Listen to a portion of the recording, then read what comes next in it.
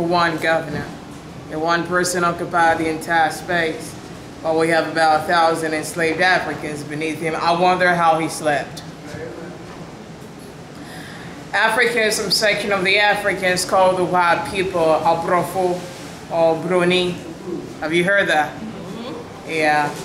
I thought it because of their skin pigmentation, but I read a book called Homegoing. And in that book, the writer explains that the word Obroni stems from the local word Aburoni or Aburofo, meaning people who knew what was good but chose evil.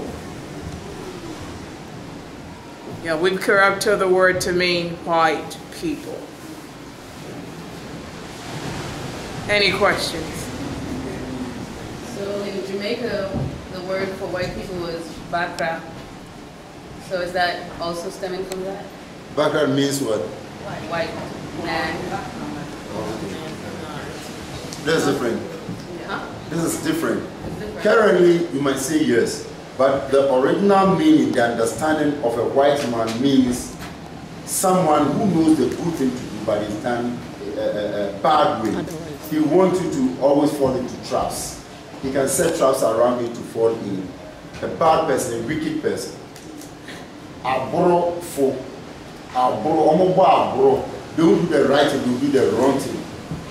So the locals call them abrofo, hence the name abrofo. That's what she's trying to say.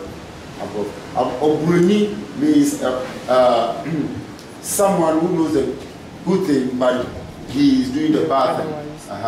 So singular is bruni, and then we have singular and then plural. Plural means abrofo, but singular is bruni. We good? Okay. Now we see the bedroom.